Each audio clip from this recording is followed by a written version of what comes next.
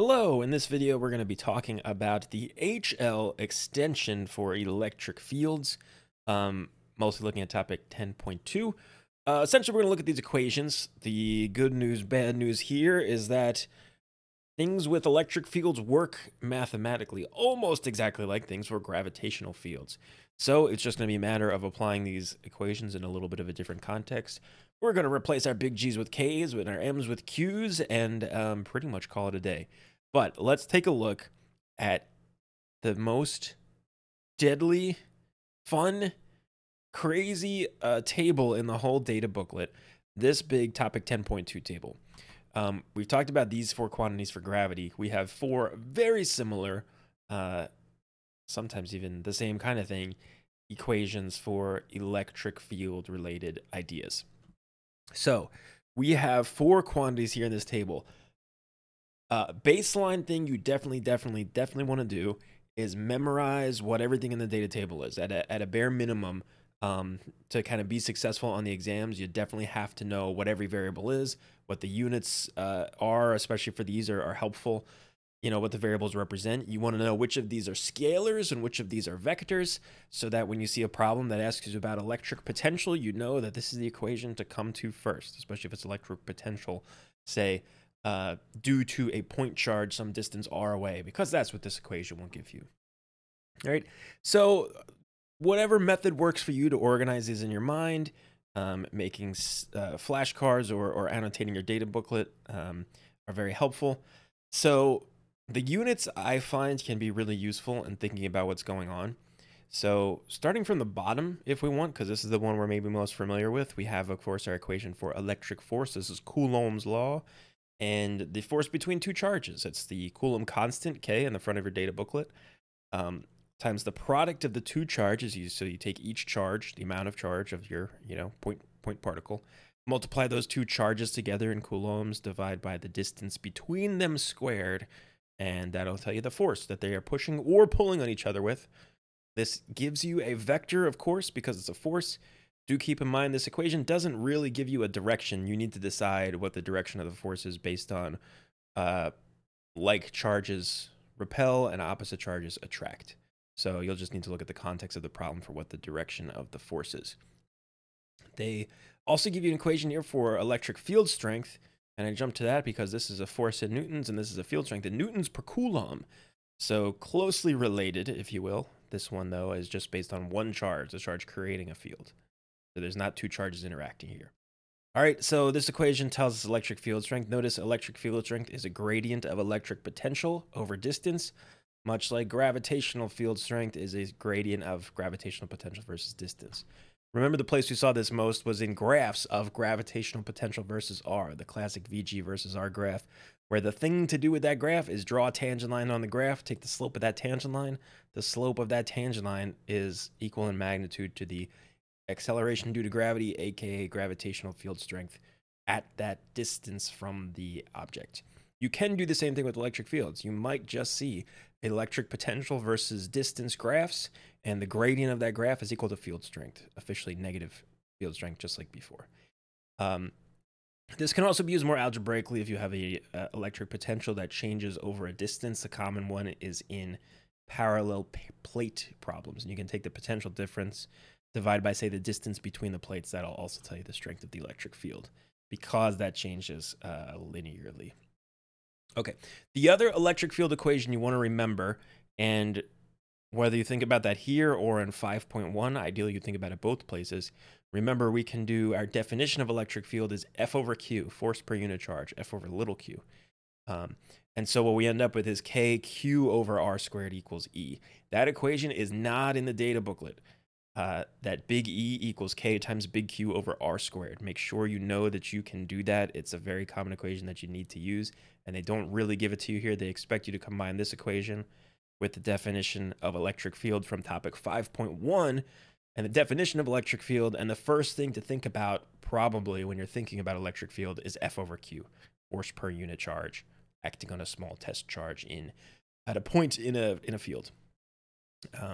So yeah, KQ over R squared, another really useful thing. You can use it just like GM over R squared when we're using our gravity problems, gravity field problems. especially in a ratio problem context. They love it. All right, of course, we also have the equation for potential energy between two charges. Multiply the Coulomb constant by the product of each charge, divide by just R, not R squared. This gives me the energy stored in the field due to the position of those two charges. In joules, of course, it's potential energy. And the other way I can do this is multiply Q by VE, because if we notice, multiply this equation by little q, and you get this equation. So VE is potential. And it's really potential energy per charge, joules per coulomb. This tells me the electric potential from a point charge Q a distance R away from that charge. So think about the units, think about the variables, make sure you know what's what so that when you see what the problem's asking you for, you know where to go, right? All right, here's some example problems that you can work through to make sure you can apply those equations. The first one is dealing with these equipotential surfaces here. You want to be comfortable with these. You do want to know these patterns. This is a common one, two nearby negatives. There's two nearby positives. There's the electric dipole. There's parallel charge plates, and a few others that are good to know. So the idea with equipotentials is these are lines of equal potential. And so everything along this circle is at minus 10 volts.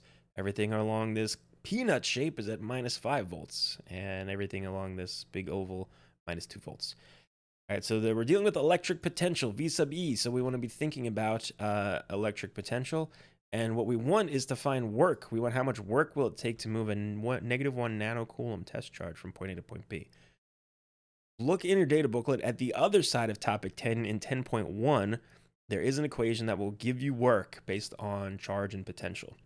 It's a version of this equation, just doing it twice because of work. Of course, work is delta E. Work is change in energy. In this case, the energy we're changing is potential energy because we're moving a charged object through an electric field. So we're changing its electric potential energy. So really, I do final minus initial potential energy, which gives me charge times final potential minus charge times initial potential. We could also write that as Q delta V. And so if you look in your 10.1, you have an equation that potential work equals Q delta V.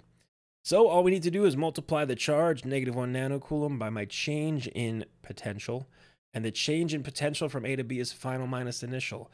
So I would do negative 2 minus 10 to get a change in potential of 8 volts. So I go up 8 volts from A to B.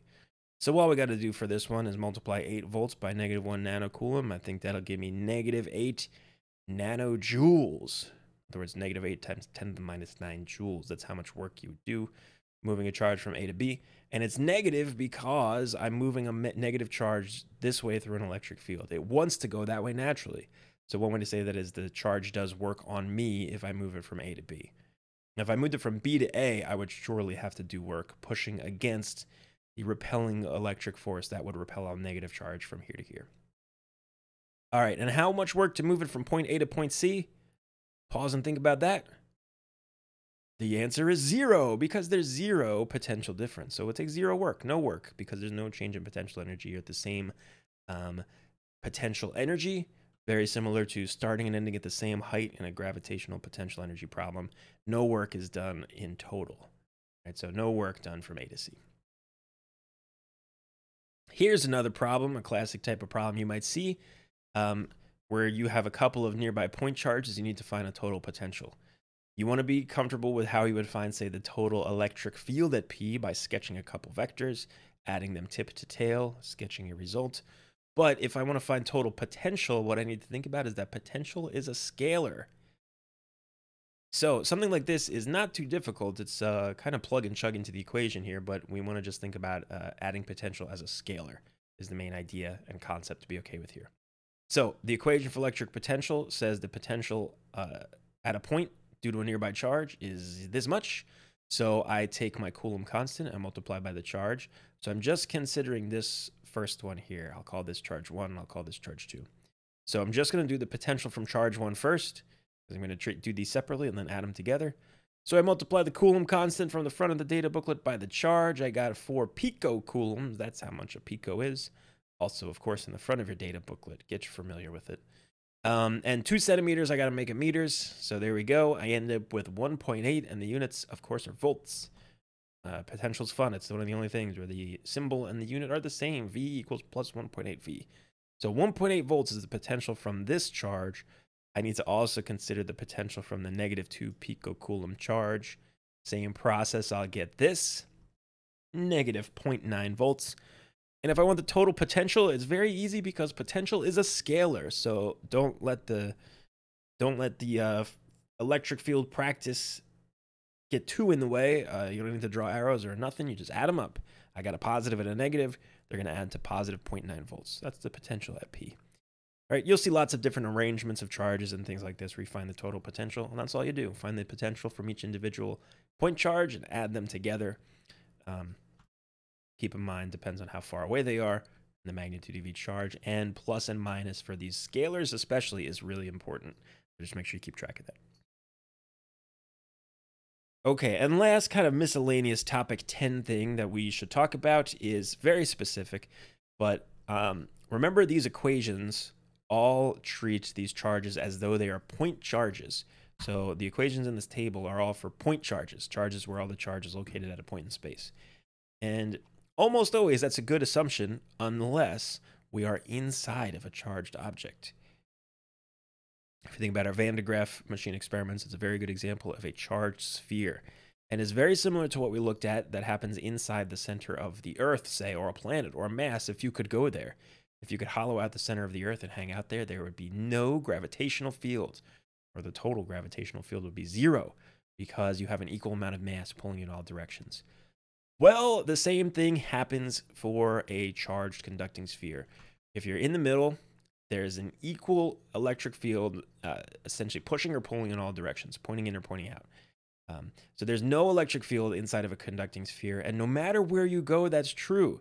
If I'm way over on this side, I have a strong electric field from these couple of charges, but I have a less strong electric field from all of this charge, and it turns out those things will always cancel out no matter where you go. You would need the methods of calculus to show that exactly, but it does work out. So no matter where you go inside of an electric charged conducting sphere, the electric field is 0 the whole way. So if we were to plot electric field strength versus distance, it would look like this. This is going to line up with this graph. It's 0 all the way inside of the conductor until we hit the radius of the conductor, at which point we're outside of it, and now our normal electric field equation will take over. The other thing that must be true, if this is true, is that the potential must be constant inside, because remember, electric field strength is the gradient of potential. And the only way to have a gradient of 0 is for the potential to be a horizontal line. So it turns out this is what potential looks like. So this is our graph of electric potential versus distance. This is our graph of electric field strength versus distance from the center of a conducting sphere out to its edge and beyond. All right, it's very specific, but this is a specific case that they love to ask you about. It's one of the standards, in fact, that you can talk about what's going on inside of a charged conducting sphere. Most of the time, this is a paper 1 situation.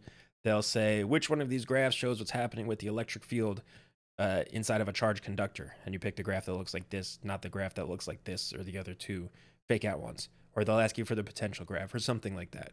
So really what you want to do is memorize these two graphs. It's a very specific case, but these are the two graphs you want to memorize. Outside of the conducting sphere, it immediately starts acting like a point charge. So if you're out here, to you, it looks like all of this charge is located at a point in space right here, and your normal equations will work. But inside of the sphere, it's a special case, and so you want to know about that special case. All right, so memorize these graphs. This is the graph for potential and electric field versus distance for a charged conducting sphere.